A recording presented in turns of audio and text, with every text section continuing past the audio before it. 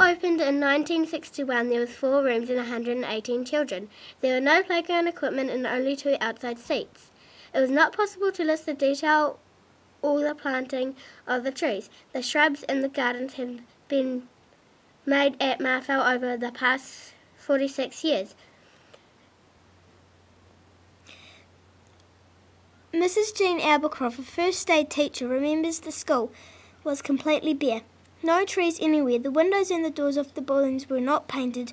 There was no lino in some of the corridors, and 2 of the classrooms had just concrete floors with curled-up lino. There were no trees or bushes or gardens. Instead of the concrete area that we have now, there was just grass and clay. This all had to be dug up the same year the school started, because there was a big problem with stones and bones. Below the school, where there are now playing fields and park areas, there used to be rubbish dump. The seagulls used to go there in their hundreds scavenging for food. Then they would fly up over the playground where the children were playing and drop all of those bones. Many of the children got injuries to their feet from treading on those spiky bones.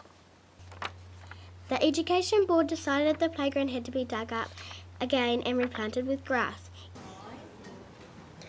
The first trees were planted about a month after the school started.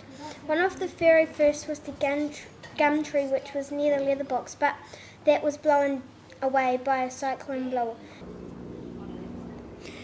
Mrs. Albercroft taught at Marfell for 13 years, and the interesting thing was that she first came there were only 4 rooms, but when she left there were 20 classrooms.